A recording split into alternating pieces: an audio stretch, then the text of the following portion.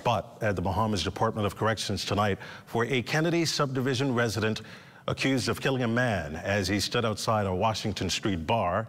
That's 29-year-old Jeremiah Andrews, charged with the January 6 murder of 34-year-old Montel Heights resident Dikeel Pumpkin Tynes.